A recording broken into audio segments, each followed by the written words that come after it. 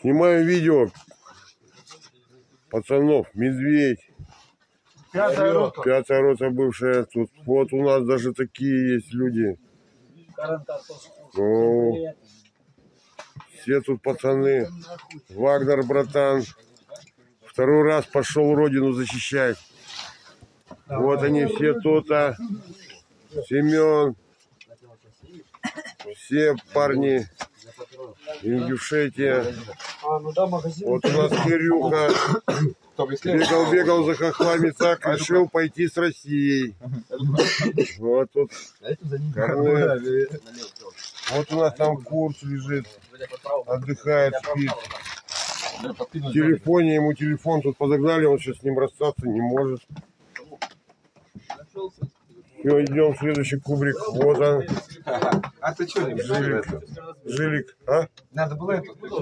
Кого? Камеру. Вот я включил камеру. Вот Жилик. Вот тут дискотека у нас закончилась, куда-то разбежалась. Стоит, кушает. Батя примеряет. Все тут он, все. Штурмовик супер. А я просто сел телефон и не получилось. Жека. У медведя телефон страшный. Вот тут спят у нас молдаване. Юрок. Старый. У нас тут, короче, все, блядь, возраста. Родина должна знать героев в лицо. Вот у нас все тут.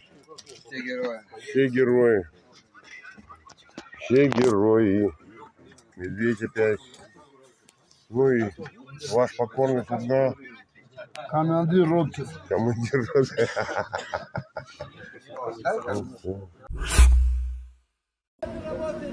The anti-terrorist operation has ended in Derbent and Makhachkala cities of Russia's Republic of Dagestan, where law enforcers neutralized militants who attacked the Orthodox Church and the synagogue, as well as the traffic police post, and killed the policeman, the Russian media reported.